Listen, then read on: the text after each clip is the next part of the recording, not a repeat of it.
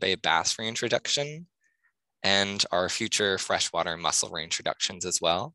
And we're very lucky to work with various state and federal agency partners and really working closely with different departments here at SARA. And I'd say my favorite part of the job is working with citizen groups and working on outreach and education events like this. We've done some really cool and impactful events since I've started at the River Authority, and it really adds this another more personal layer to the job. So most pertinent to this talk are the invasive species removal programs we have here. And so first we'll break down the different commonly applied terms when we're discussing invasive species, and we'll be going over a few case studies from the San Antonio River Basin with a focus on apple snails.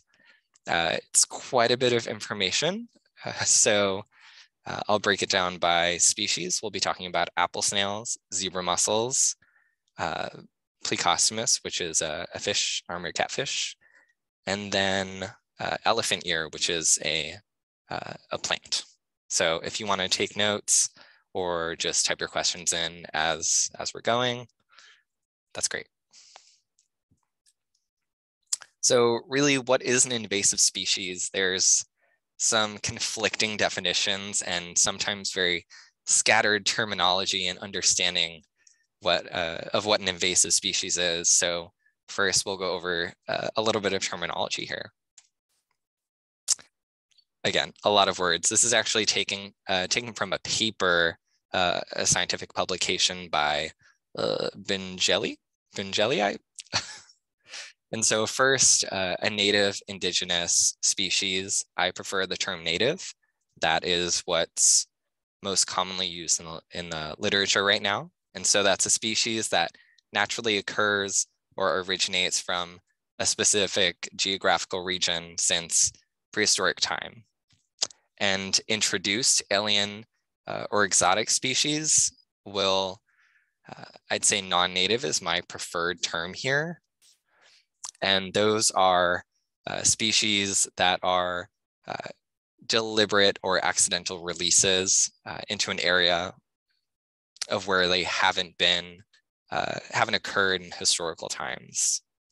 Invasive, the big one, it's the establishment of a self-regenerating and spreading populations of species living in this free state in the wild, which takes possession of a habitat almost and may impact the area or other species injuriously. And a nuisance or noxious species. These aren't commonly used, but I think they're really important. They're typically invasive, but defined as species that are injurious to public health, agriculture, recreation, wildlife, property, or And so a noxious weed is kind of how I think about this, which is commonly defined as a plant that grows out of place and is competitive, persistent, and pernicious, which is just negatively impacts something. And so a couple not so used terms, feral species is really interesting to me because we always use that term. Those are really an animal living in the wild, but who are descended from domesticated individuals like released pets, livestock, and other game animals. And wild horses and cats are actually examples of some of these because they fight for survival without human intervention. Cats are really amazing at that. They get all the birds.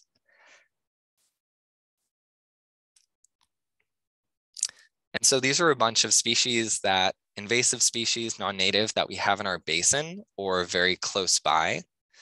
So we have apple snails, zebra mussels, quilted melania, which are a spiral kind of snail, which aren't really talked about a lot, but they are very prevalent in streams here. We have different fish, quite a lot of invasive non-native fish. We have sucker-mouth catfish, which are armored and sailfin catfish. We have Rio Grande cichlids, 3 different kinds of tilapia. we really only see the blue tilapia in our basin here. We have common carp, a couple of other carps, which their names escape me, but we really mostly see common carp here. We have Mexican tetra, 2 mollies, green swordtail, red breast sunfish. We have mammals like nutria and wild hogs, which we definitely all know about wild hogs. And we have a bunch of invasive plants here, aquatic plants like elephant and hyacinth, in addition to the salvinia, giant or great, one of those. But there's a bunch more invasive aquatic plants that I'm not too familiar with those.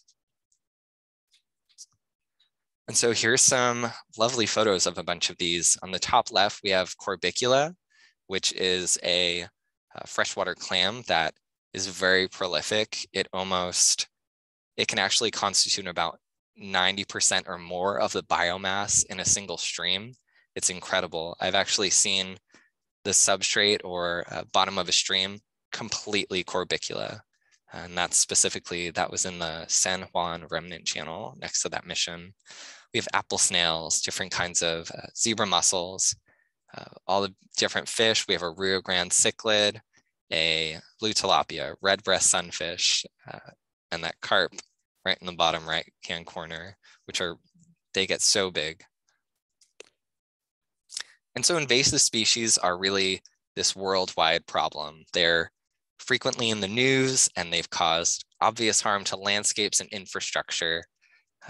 This increase in travel and open trade routes has provided the means for increased exchanges of organisms. And these organisms can be microscopic algae cells or larger kinds of castaways like fish eggs or crustaceans. And they actually often float about in the thousands of tons of water that boats use as ballast. And so ballast water is water that a large ship usually will keep in the ship to create buoyancy in the event that they don't have enough cargo on it, or if the seas are really rough. It's pretty interesting. And so when these ships dump their ballast at a port, the species can really establish this foothold in foreign lands, obviously with often detrimental consequences to native wildlife. And the costs, I put 137 billion here, but that's a gross underestimation. So I'll try to find an actual cost there. I think that was a cost from many years ago. So it's definitely in the hundreds of billions. And approximately 42% of threatened or endangered species are at risk due to these non-native and invasive species. Luckily, in a sense, we don't have any threatened or endangered species here. So that gives us the opportunity to use more aggressive methods to control some of these invasive and non-native species. And invasive species compete with native species for food and habitat. They degrade native habitats through physical modification of resources, and they're very efficient vectors for many diseases. And so a lot of diseases can be spread easily to other organisms in aquatic or terrestrial habitats, and also to us. And most non-native and highly invasive species definitely disrupt all of our social and economic activities where we depend on water resources. And everyone can see this if they're at the Riverwalk or the River Loop downtown. Everyone will take a glance and look at those large pink egg cases or the snails. And that's definitely become like an attraction for some tourists. They always will learn about it, which is good that they learned about invasives. And so here's some modes of invasion or vectors. So we have different transportation methods here, generally on boat hulls or trailers, recreationally usually ship ballast water for large cargo ships that are going across the ocean via trade routes. Same with different cargo transportations. We have living industries, so that's aquaculture, the aquarium and pet trade, or live seafood trade. Think of lobsters or something like that. And we have other miscellaneous modes of invasion, like just a natural spread. Disturbance of an ecosystem will allow for easier invasion from non-native species because they don't necessarily react the same way to a common disturbance, say a flood, or yeah, I think a flood's a pretty good, a good one there. Definitely fire as well. Intentional releases from aquariums at home, and biological control. Think of a carp that was used to manage algae somewhere, and that just getting out of control. So how can we minimize the unintentional introduction of invasive species?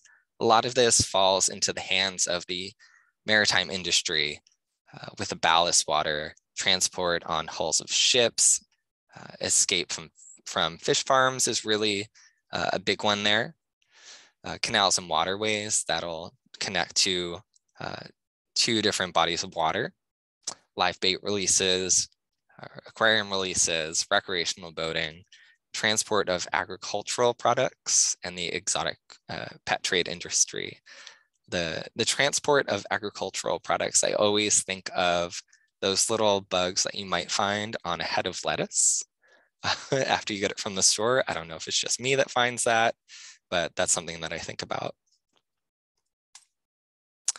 And so this case study number one is really about the apple snails, right? So these are a really high profile hot topic in San Antonio currently because of their increasingly obvious presence throughout the Riverwalk specifically. So the River Authority first received reports of apple snail presence in San Antonio in October 2019, downtown near the marina. And we knew that they were occurring or present in neighboring watersheds, but they just had yet to be documented in ours. So the River Authority received a permit for apple snail removals 2 months later in December 2019 from the Texas Parks and Wildlife Department. And we have been managing and removing them ever since and kind of expanding our program. So these apple snails are often in the local news, and their presence is widely known among residents of the city and the watershed at large. You've probably seen a bunch of articles on them. If you haven't, you see a whole bunch of screen grabs right now. You might have heard about them on the radio or local news stations. And if you've been downtown at the Riverwalk during the summer or spring, you've definitely seen the adults, or at least their pink egg casings. And you can still actually see the egg casings where we've scraped them from pillars or the sides of the channel. They get kind of crusty and they're still there, but we kind of do our best to get them as clear as possible. And so something that's often cited is that they do harbor a parasite known as rat lungworm, but a lot of folks don't realize that there's actually 3 other pathogens that these can harbor, which I won't get into, but definitely look them up if you'd like to. So a bit of information on their biology. So they're native to South America, but have made their way across the world, really. They're typically found on the margins of shallow and slow-moving waters, just like the Riverwalk is channelized, very slow-moving. They were first found in 1989 in the US and in Texas in 2000. They're definitely most active around dusk and dawn. So if you go to the Riverwalk around 6 a.m. or 6 p.m., you have a greater chance of seeing the adults. They're most active in the summer and in warmer water, and we actually see them up until December because our water stays relatively warm. And I'm sure we all know that they pose some ecological impacts, serious ones, to native vegetation, which will result in landscape degradation. And I think personally that we're starting to see this a bit at King William. but we definitely have been seeing this in the museum reach, and we might be doing a small little study to kind of quantify the amount of vegetation that they might eat in a certain day or week, month. I think that would be really useful. And they have a really impressive temperature tolerance, which ranges from 50 to 100 degrees Fahrenheit. Very impressive. So vegetation plays a really important role in aquatic ecosystems, right? It serves as a food source for lower trophic levels, acts as a nursery habitat for fish, and also serves as habitat for bugs and other critters like snakes and young dragonfly and damselfly nymphs, which are almost fully aquatic in their young stage before they molt into adults. During spring and summer, you might find apple snails exactly as you see here. They are mating. The female is the much larger one, and the male is the smaller one. And so each female can lay clutches every 7 to 10 days, a clutch of eggs, and upwards of 20 clutches per year. And they have up to 2,000 eggs. I've heard reports of 800 on average, but also some about 2,000 on average and going up to 3,000 in a single clutch. And these have a 10 to 14 day maturation period. So they're pretty quick to hatch. And so we do quite a few removals here, mostly for apple snails, and trying to mitigate them by reducing their populations. So the river warriors, SWCA is an outside environmental firm that we hire to help us with this. And the River Authority, we all work together. It's a really great partnership and it's so cohesive. The River Warriors are certified through River Authority training, which will allow them to remove apple snails in their egg casings. And then they'll use an online self-reporting tool, which I'll show you. And this is that training for you. So what can you do? After this training, you sign a waiver and you'll receive an active partner status. And you'll be considered one of the agents of the River Authority. And so, like I said, trained river warriors will be able to capture and dispose of these adults and the egg casings as well. Don't pour salt on them. I don't know why I have that there. So the Texas Parks and Wildlife Department actually requests that we place the adults in black garbage bags or strong black plastic bags, I suppose. And we want you to dispose of them in a garbage can, not a recycling bin. Please don't compost these. I've had someone ask that. A couple people asked that. Personally, I wouldn't want one of these in my compost. They're not very sightly. And so if you're out there, you'll definitely be approached. Whenever I'm out doing removals, I probably field at least 10 to 20 questions or comments. And this is actually probably one of the my favorite parts of the process, which is getting to share information with others and encourage them to really get involved. And so it makes me really happy that everyone's here today as well. So if you're approached, really use this as a teaching moment. Tell them what apple snails are, why we don't want them, why we're removing them, and please tell them that you can't eat them because they will ask. So the number one rule here is safety, first and foremost. You want to avoid crowded areas like downtown as much as you can. We don't want anyone to get hurt. So if you're practicing these proper safety procedures, then others will too. So we're all setting a really good example here. A big one is make sure you really wear safety gloves when handling eggs or adults and wash your hands after handling them. Please don't lean over high walls. I've seen people do this. I had to discourage. Pretty obvious reason, you don't want to fall in and I don't want to fish you out of the channel. So really just use common sense. And I'm sure everyone here is really smart. So you'll make really well-informed decisions. And the different reaches here are the museum reach, And so this is the extent of it from Josephine Street down to Brooklyn Avenue. The downtown reach, which is from Brooklyn to Nueva Street, East Nueva Street. King William, which is from East Nueva Street to Parita Street, I believe, right up to Blue Star. And then Eagle Land, which is from right on Haken South to Roosevelt Park, right on Lone Star Boulevard. So these are the 4 different areas that you can go to. Downtown is definitely a tricky one. So I'd focus on Museum and King William. Definitely King William is probably the most friendly to explore. And it's also probably the prettiest. So I always prefer that one.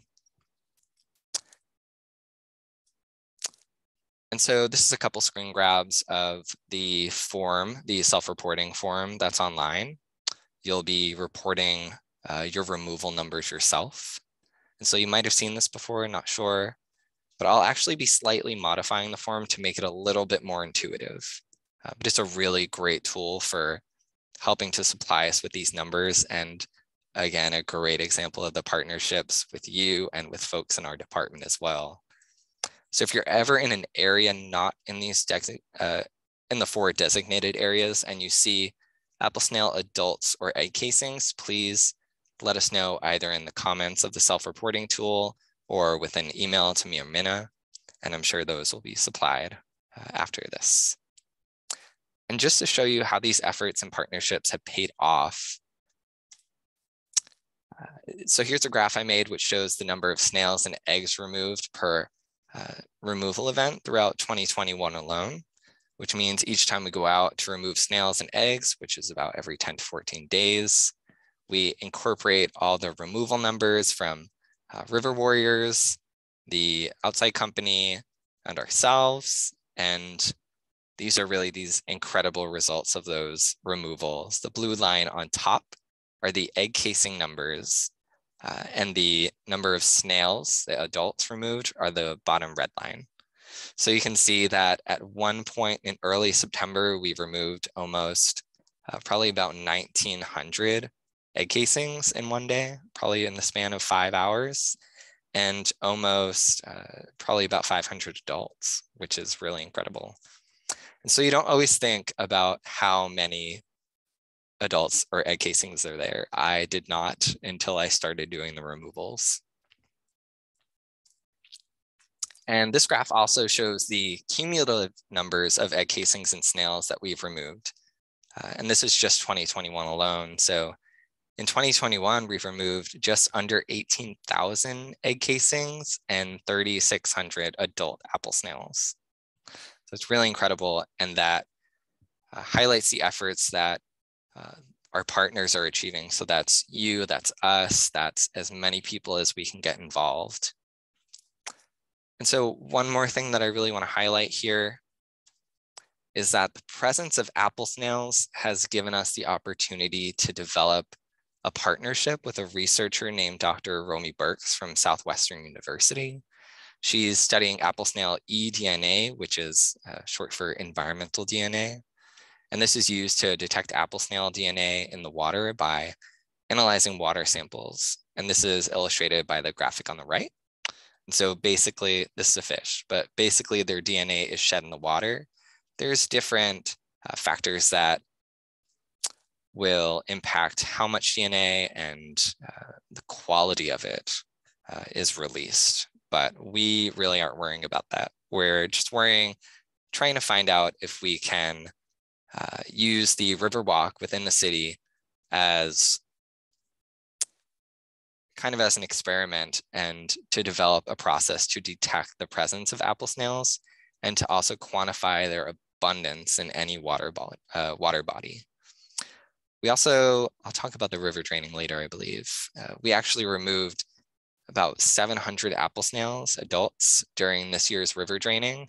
And all of those were sent to Dr. Burks for her research with proper permitting for donations of these specimens, of course. And just a quick reiteration and maybe a different way to frame this. The snails are edible, but it's strongly not recommended. So although they're edible, we really want to avoid encouraging people to eat them. One reason, a pretty obvious one, is the risk of these deadly parasites. I don't want to chance myself with that. And so many people are pretty aware of that. It's the obvious one. Everyone talks about it. But more importantly, at least in my opinion, creating a market for the apple snails will increase the risk of spreading them to new areas. Encouraging a market for any invasive species is probably never a good idea, and we have seen this over time in a few areas. The apple snails actually took hold in most of Eastern Asia after first being brought into Taiwan for aquaculture farming in 1979. And after a few years, they expanded to islands, China, and then to Japan and the Philippines really fast.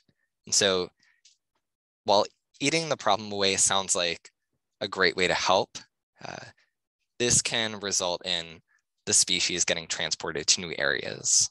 So once a market is created here, we have absolutely no control. For example, with issues like byproduct escaping when in transport. So to reiterate, safety rules, definitely use your common sense, best professional judgment, ask questions. We're always here for you to lean on. Our partnership is really important to us, so helping you will help us. It'll help everyone in the watershed, and to provide the best stewardship and guidance that we can. So I think you know everything about the apple snails now. You'll dispose of them in garbage cans, right? You won't touch them except with gloves on. And those are really the main points that I have to emphasize. And so with that, I believe we're all set with your apple snail training. Minna, please correct me if I'm wrong.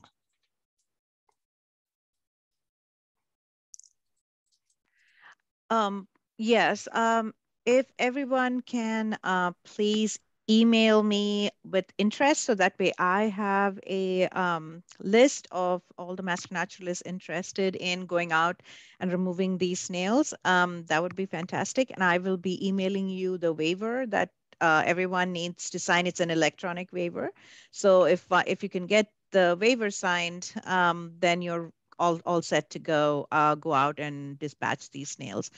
Stephen, I'm sorry. Did you already talk about dispatching the egg cases as well? Yeah. Oh, Okay. I did not. You're Okay. right. So you'll scrape the egg cases off into a bucket.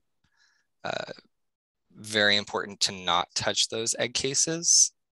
So if you scrape them into a bucket, you want to crush them completely. Some people have said just to scoop them into the water to drown them, but that's not the best plan because they could just wash up onto the bank and into vegetation. So scoop them into a bucket, crush them really well, and throw them in that bag as well. Thank you, Stephen. Yeah. Yeah, I guess that's it. You're trained and I would invite everybody to come out and help us really get these invasive species out of our river. The hope is that, with all of us contributing, I think we'll win this fight. Right, Stephen? I agree. I agree. It's definitely important for us to do our best to mitigate. That's probably the most important management strategy we have, and not just with my team, but with our team as a whole, river warriors, river biologists over here, everyone at Sarah, like Minna, really coordinating everything. It's really amazing. So I definitely want to see everyone out there. Yeah. And if you can get a group together, I would invite you to, get a team.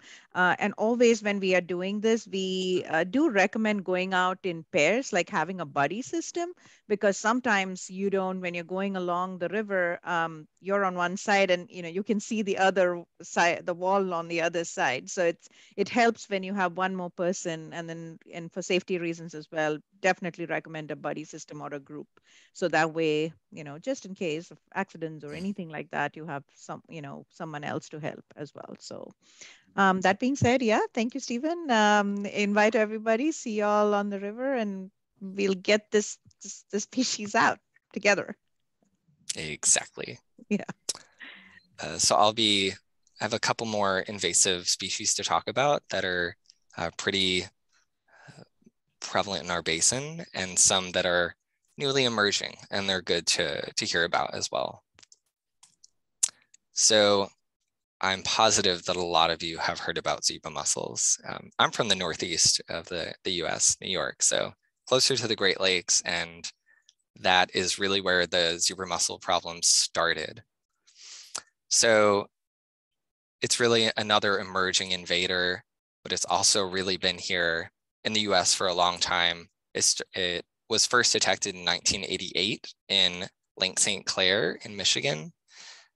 By 1990, it was found in all 5 Great Lakes in really high abundances. It's really a prolific spreader.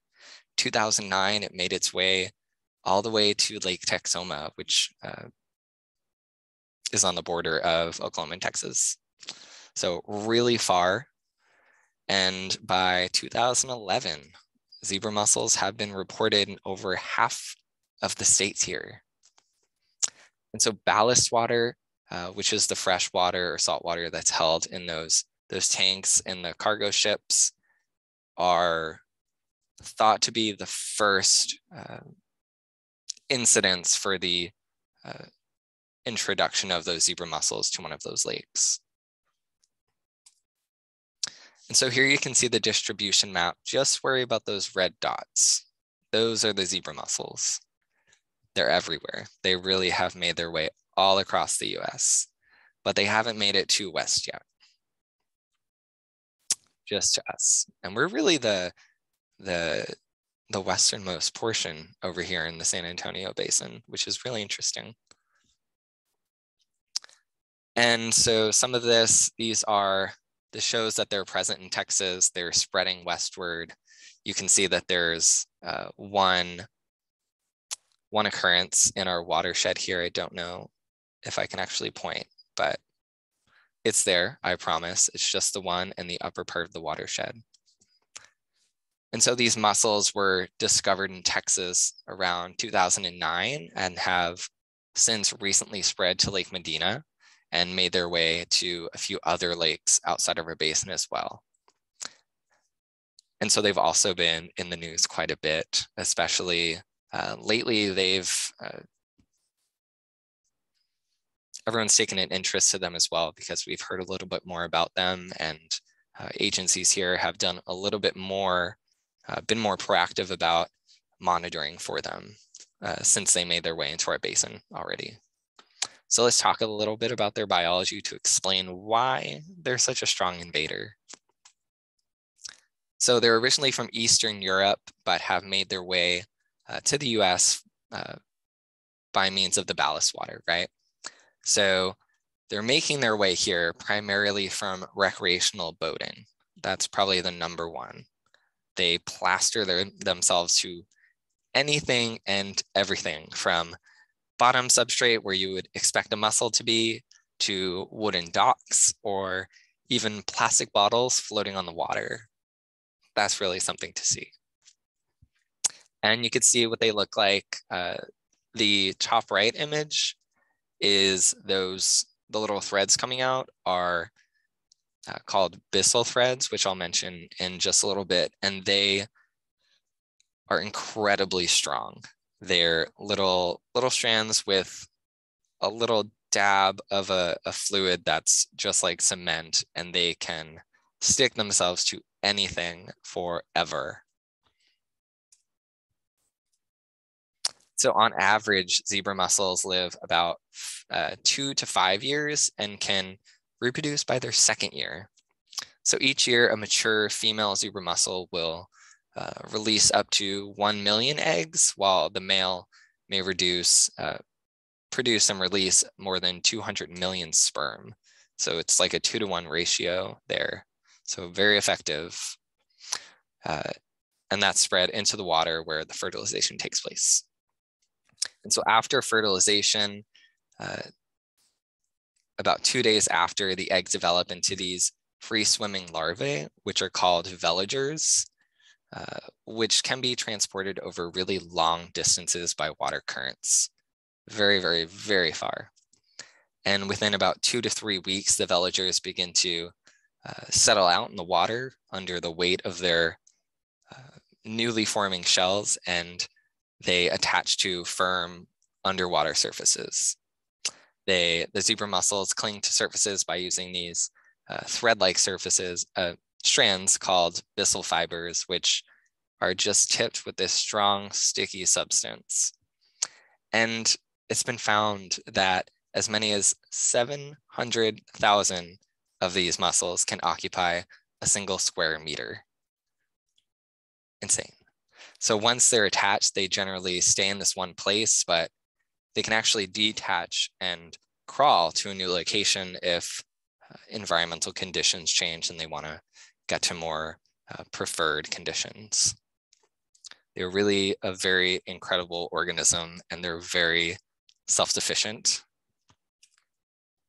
And they selectively feed on green algae, and then they leave blue algae only, which is often correlated with causing water to have a really bad taste and odor, while also resulting in the increasing costs for water treatment.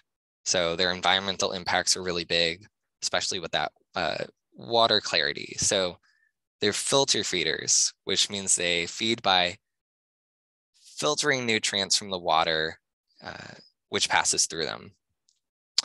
And the rate of their reproduction and spread of them make them really efficient filters of Great Lakes water.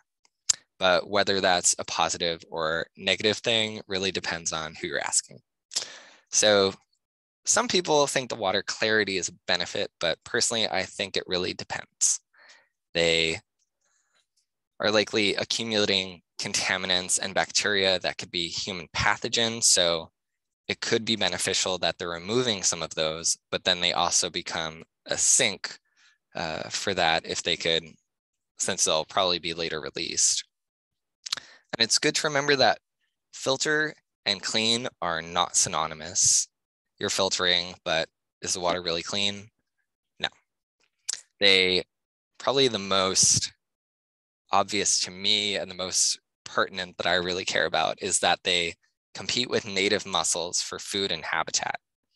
They easily overtake a native mussel bed and quite literally smother all the other organisms, which in turn reduces biodiversity or the number of species that are present. And you can see in some of the pictures here, they are starting to cover these freshwater mussels, and the mussels can likely no longer open. And on the left there, they actually have covered this large crustacean. And I'm not sure if that's alive. So there's also some recreational impacts. They're really great examples of the impacts of zebra mussels here these are outside of Texas, mostly from the Great Lakes area, I believe. They affect boats, trailers, impact fishing, marinas, swimming. They can biofoul boat hulls and cause surface damage, which is detrimental to the boater, and will result in increased monetary expenditure for maintaining the boat, keeping it clean. They also can litter beaches, which really decreases property values and lowers the amount that the beach is used. So there's some pretty obvious impacts that are really demonstrated by the Great Lakes, but they're making their way down here. And as they get more widespread and their populations boom, we'll start to see some of that as well. So when they build up on boats, they increase the drag and increase fuel costs from that. And they can overheat boat motors by clogging the water inlets. And there's something, actually someone told me today, that there's anti-fouling paints, which can kind of detract from, clear the zebra mussels from building up on the hulls, but their use has now really been banned or restricted in most states because of the known adverse effects on other aquatic organisms. So it's kind of difficult to target this one organism. And so a 1 to 2 millimeter layer of zebra mussels throughout a pipeline can actually reduce the efficiency of it on an average to 5 to 10% due to this increased friction. The tubing can become clogged and overheat. And the US Fish and Wildlife Service actually estimated that the zebra mussels will have an economic impact of upwards of $5 billion in the US and Canada within the Great Lakes region, specifically over the next decade. And I'm curious to see if there's any numbers on that for Texas or other states that they've been in. And so here's some other photos of how they can clog pipes and other structures. It's incredible. Their densities are just insane. Wow. And so monitoring here. So something we do, like I said, is monitoring and management for native and non-native species. So they're a novel invader in parts of Texas. In 2019, the River Authority and other partners developed this proactive routine monitoring program to address the invader as it began its spread towards us. We installed these settlement samplers, as you see in that photo. It's settlement, not sediment. I had to learn that. We put them at Browning and Calaveras Lakes and Medina Lake. They're also this passive way to determine if zebra mussels are present, and if so, at what densities. So we also began these water collections at these lakes, which were sent to the wildlife department in efforts to detect these mussel veligers, the larval form. And we actually had to adapt this program following the detection of the zebra mussels at Medina Lake in March of 2021. So we're doing water sampling still at those lakes. We're starting at Bernie City Lake. And these settlement samplers are going to be installed downstream of these lake discharges to see if mussels are detected there as well. And we're also actually going to install a few more settlement samplers throughout the river walk. So you might see those. And they actually have informational tags on them that say they're there to detect invasive zebra mussels and to put them back in the water if they're taken out by someone, which someone always does. So if you find one, please put it back in the water. It's a really important process that benefits everyone in the watershed. So some agencies, this is from Minnesota Department of Natural Resources, they've begun using detection dogs to look at boats upon them exiting the water to, if you leave, they'll give you a ticket, but they want to help you the best that they can. And it's a really good program. So what we do is take the net that you see on the right, it has a weight on the bottom, a little container, and you dunk it all the way down into the river column, and then you pull the net back up, and it filters everything through. It's a really, really fine mesh, so we can catch all the microscopic organisms almost. And then you'll see on the left hand there, we pull it out, we're gonna uncap that, the little bottle that captures everything. We'll dump all of that into a bottle of alcohol to preserve it, and we send that to the Parks and Wildlife Department for them to identify those. And so another invader, we just actually received reports a couple weeks ago about, or maybe even a week ago, about someone finding a single quagga mussel, which is closely related to the zebra mussel and also very present in the Great Lakes. So it's kind of, that's something we're really focusing on. So they're very similar. The quagga is usually a little bit larger. The zebra mussel definitely has more obvious markings on it, but in the photo on the right, there's actually quagga and zebra mussels there. They coexist pretty peacefully. And so what can you do? Clean, drain, dry, wherever you are. This is definitely going to become something we emphasize more since we're really discovering and trying to be more proactive about all the species we have, all the invasives that we're finding here. So for our third little case study here, armored and sailfin catfish. So these are known broadly as suckermouth catfish or armored catfish, but I'll refer to them as plecos since they're all in the Loricariid family and largely similar. So they've been introduced across the country. They were actually introduced to the San Antonio River in 1962 after individuals escaped the zoo. Very interesting way there. And so we see really large populations and an obvious presence. Someone was actually at the Pearl taking a walk along the river walk yesterday and saw about 20 dead floating plecos and a few dead tilapia. We investigated it today and we determined that it was an effect of the cold snap that we had. Since they're tropical fish, they have a lower tolerance to the cold. And they're often in the news. We try to highlight this so folks understand what intentional aquarium releases can result in. And a great example is this article from 1 or 2 weeks ago where hundreds of plecos were removed from the San Marcos River, which is staggering. It makes me think, how many remain? How many do we not capture? But I just learned today that they're actually using these for research. They kept them alive and they're using them for research to try to create a sterile male, which has been done for other kinds of fish to try to curb the population. So really interesting. And I'm going to keep my ear out for that one. And hopefully we can send something to you if we learn anything else. So a lot of attention in our area because of these species.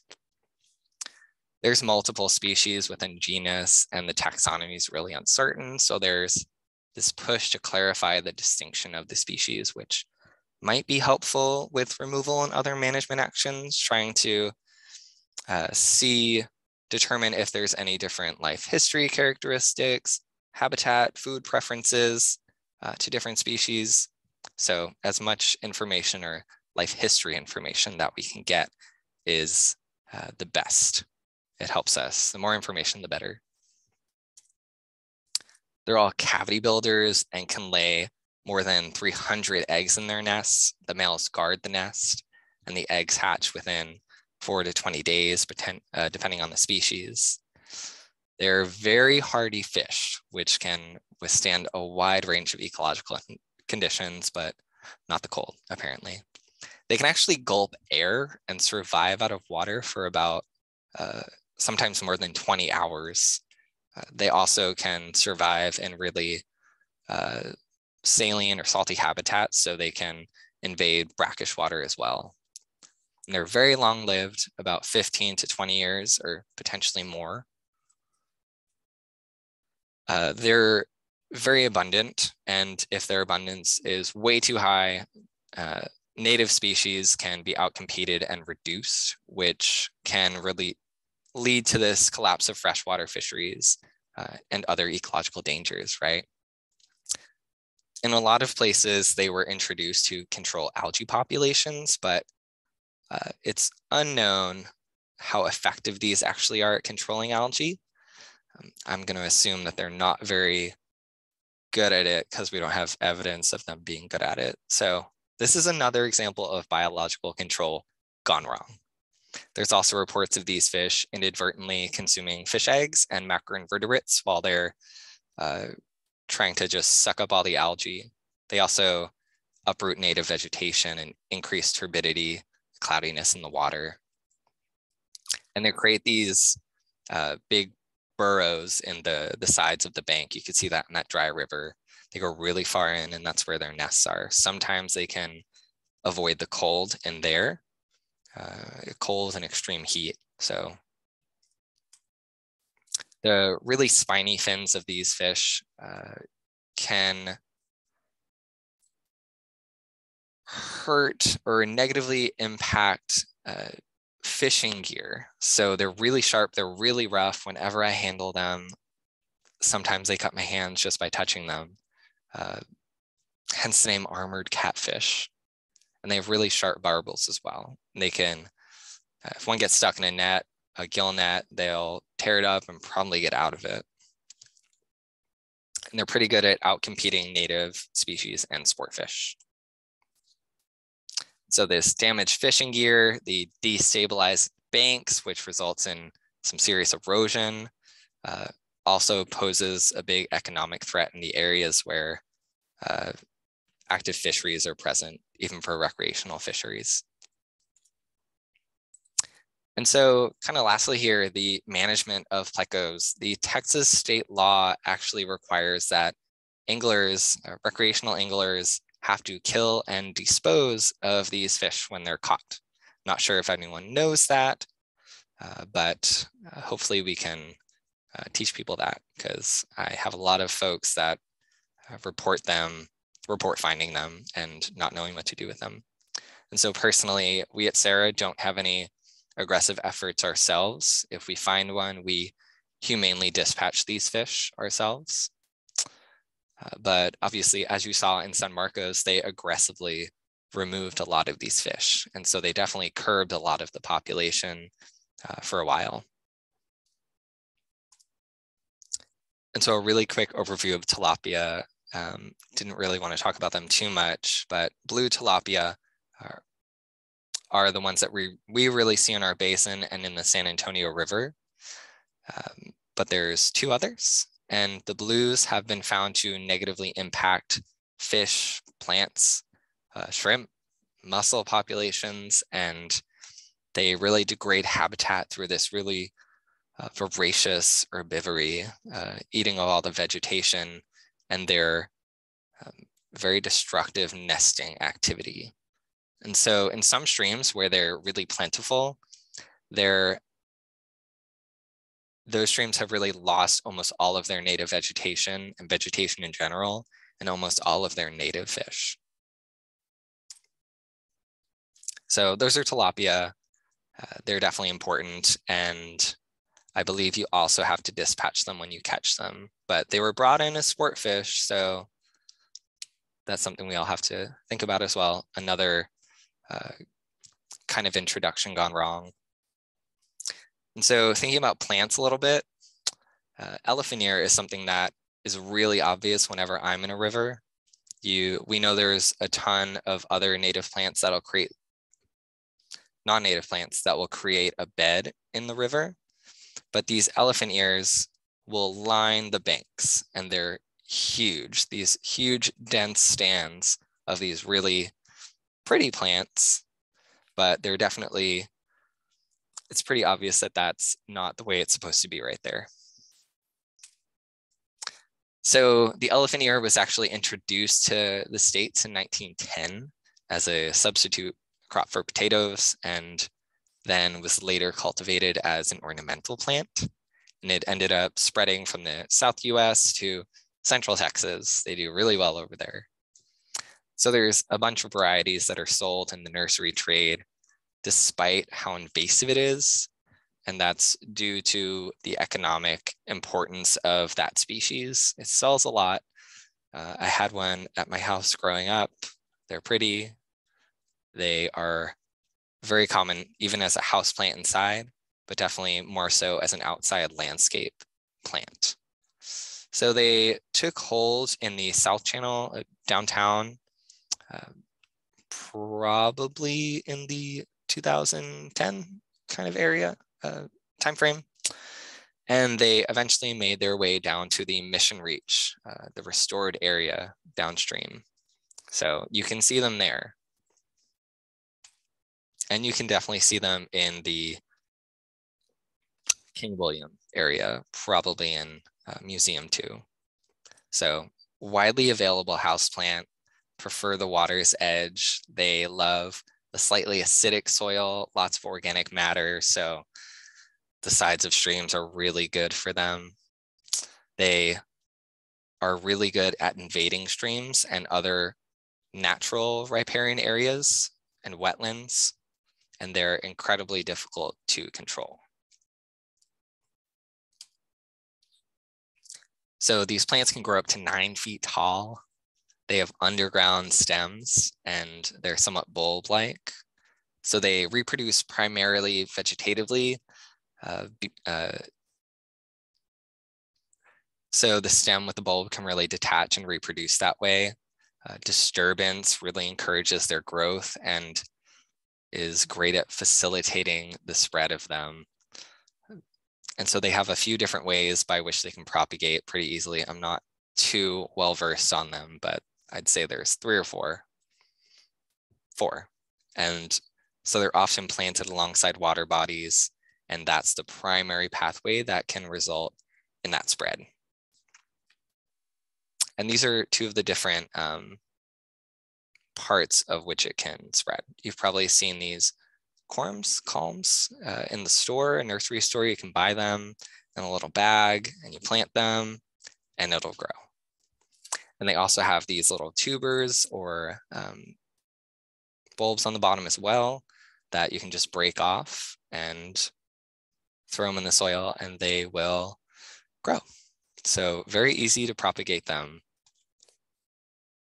They have these rhizomes, which extend from the bulbs. So when we're removing these, we have to be really delicate and precise.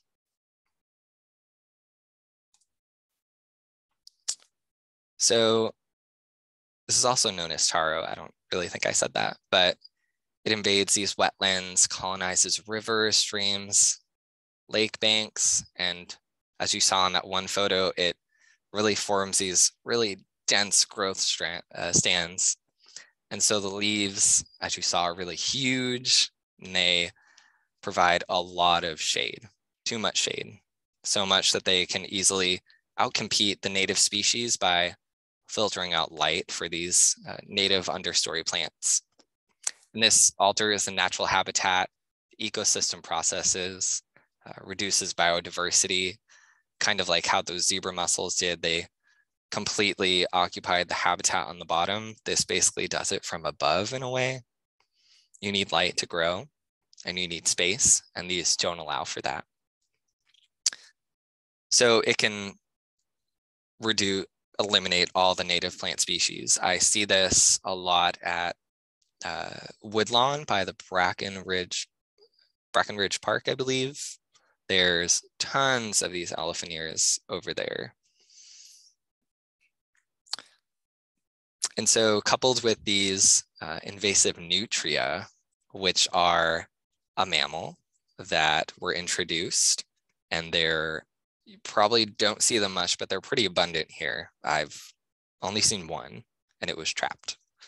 So when you couple them, the elephant ear with the invasive nutria, establishment of native plants and restoration is really difficult. The elephant ear is toxic to mammals and to the nutria. So these nutria will only eat native vegetation, which just leaves the elephant ear to take over. And so we're starting to see a bit of this in the mission reach. And that's something we're thinking about, is trying to address this before it really becomes a huge problem. And these elephant ears also modify the stream channel physically by allowing sediment to accumulate on the banks and narrowing the channel. So habitat size is decreased for certain species, for fish, for bugs. So it's pretty obvious there. the elephant ear is rhizominous, which means it puts out enough roots to stabilize the banks and hold itself very steady. So with that, it stabilizes the banks, which we would think is a really good thing, right? But this dense and really tall vegetation prevents ideal angling conditions when we need to remove these for other reasons, to help replenish native vegetation, for increasing angling opportunities, trying to modify the stream channel to remove all that sediment. If we need to remove them, they can destabilize the banks that they've colonized. So it's really kind of this weird give and take that we all have to think about. And this personal preference of aesthetics as well. A lot of people really like it. It's used as an ornamental plant, right? But personally, when I see it in a river, it makes me sad because it's the only plant you can see. But it's gorgeous outside on a lawn. And so the economic impacts from elephant ear really stem from the management actions. So these small stands of elephant ears along the riverbanks could be safely controlled with certain herbicides, but as with a lot of plants, it probably takes a few repeated applications to kill the elephant ear plants because of their large root systems underneath. Also, because the roots of the elephant ear really hold the soil in place and end up preventing erosion of the soil into the river, removing these stands of elephant ear from the bank could, or usually does, necessitate the need for reestablishment of native plants. So after this elephant ear stand has died, native plants should be planted, or we're going to have a lot of erosion really fast. And there will be some erosion even after that, but trying to mitigate the effect of that is probably one of the best management actions we can take. So management of any species is associated really with a cost, both financial and the cost of labor, people hours. And so the River Authority actually sometimes treats these with herbicides and a mild manual removal, but personally, I haven't really heard of this lately. I think we put it on hold for a little while, but there definitely has been talk of expanding the program and more intensively targeting them in the near future. So if we think a little bit, Steve? Yes. I'm sorry, we've really only got about 5 minutes left. Totally fine. Okay. I just want to make sure we can get to some questions I've got in the chat, because especially people have questions about the apple snail removal. So okay, yeah. Sorry to interrupt and rush you through. No worries. This has been really great and really comprehensive. I'm glad. But go ahead. Yeah, so I'll take any questions. That would be great. Oh. Okay, perfect.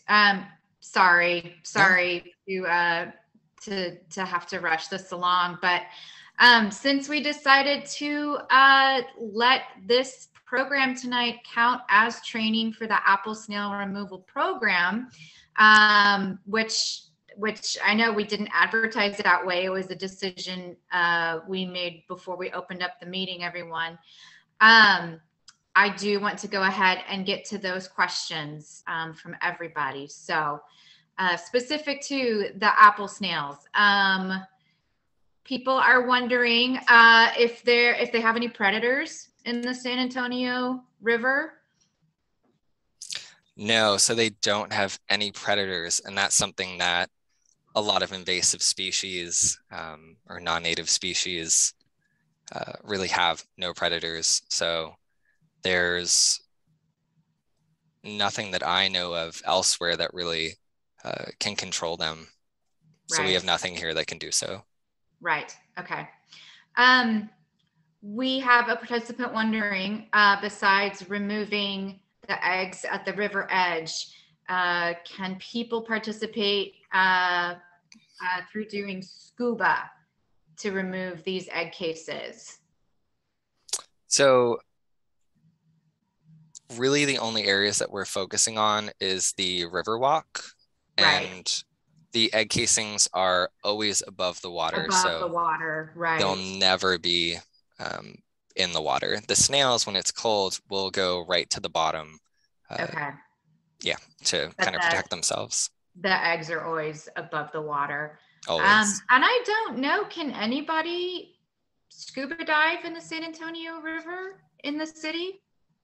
Not that I know of, no. Not that I know of, yeah. No. That would be fun, but I know you can scuba in nearby rivers like San Marcos, but I don't think you can here. And so you were talking about tilapia, the blue tilapia earlier, and mentioning that, of course, that was at one point introduced as a stockfish. And we've all seen people fishing at the river before. So if people are fishing and catching tilapia, I mean, they can eat it, right?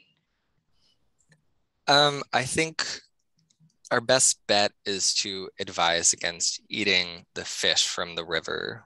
Okay. Yeah. If you're in another river, potentially, I think you would have to check the wildlife department's standards for the metrics that they would quantify it to be safe.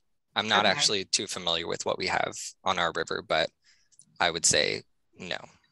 Right. Okay. So we see people fishing on the river, but there are no fishing licenses given out to do that. It sounds like is what is, as far as you know. You do need a fishing license from what I know. You don't need a fishing license to fish in any state park though. Okay. Okay. All right. Okay. Back to the apple snails. Sorry, 1 second. I'm reading through this.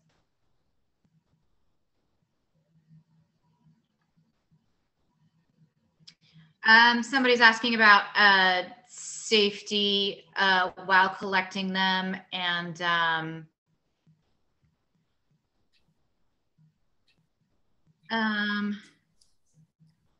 basically just mentioning that using rubber gloves or nitrile gloves or something that's non-permeable while collecting the eggs. Sorry, that wasn't really a question.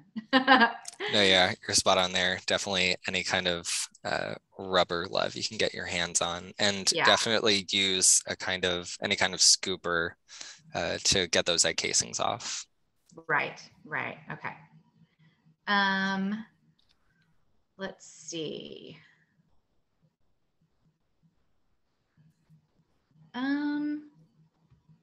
Well, that might be all the questions that we've had so far. Sorry, bear with me. I'm reading through it. Again, I did just want to remind everyone that our presentation tonight is actually going to qualify you to participate in the apple snail removal program. So that's a big bonus for us tonight. We have recorded tonight's program, and we're going to put it on our YouTube page. And you can find our YouTube page if you just go to YouTube and search Alamo Area Master Naturalist. So if you feel like you missed anything at the beginning and want to watch this program again or share this with anybody, we're going to have it there for you to see again. And Minna and Steve, I'm going to read out your emails because although they are in the chat, just to make sure that everybody can hear them. Steve, your email is SBITTNER. Is that right? Yes. Okay, perfect. And that's at is that at riverauthority.org? It's at sariverauthority.org. sariverauthority.org. Perfect. And Minna's is MPAUL.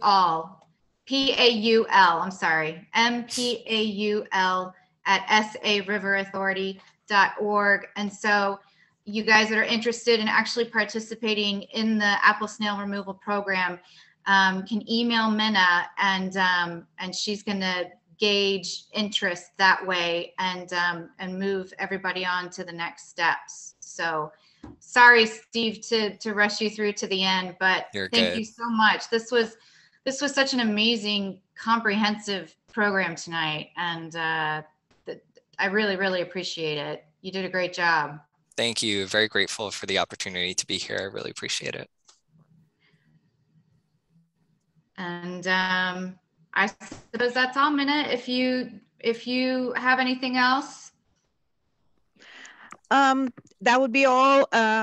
You can send it to either mpol@sariverauthority.org or to volunteer@sariverauthority.org. Both of those emails come to me and I can respond, send you the waivers, send you the link to record the dispatch of apple snails. Only quickly, I'd like to let you know that coming up this month, Love is in the Air, and we have a push to make a big dent in the litter we see on our watershed. So if you haven't heard about it, I have a training coming up on February 15th. It's a virtual quick half-an-hour training about Litterati, the app that you can record a litter that you see in our watershed. It's a pretty amazing tool for a long-term dream of trash-free San Antonio.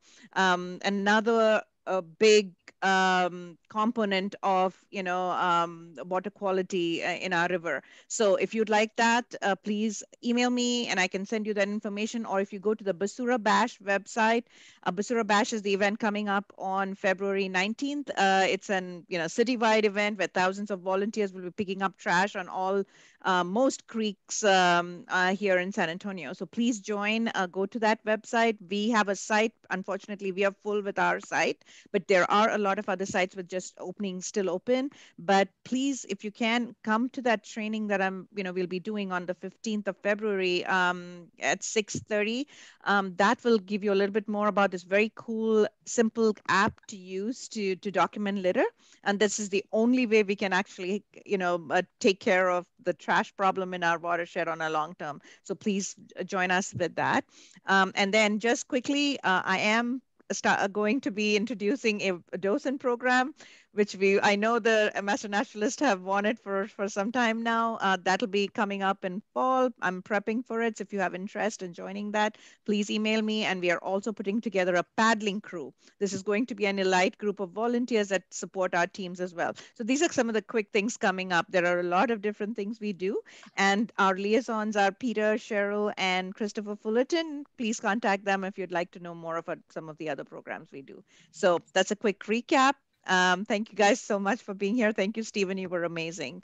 And I know that our apple snail team, as well as our beaver dam teams, are some of our top volunteer teams that do a lot of great work with us. So I hope you'll join us.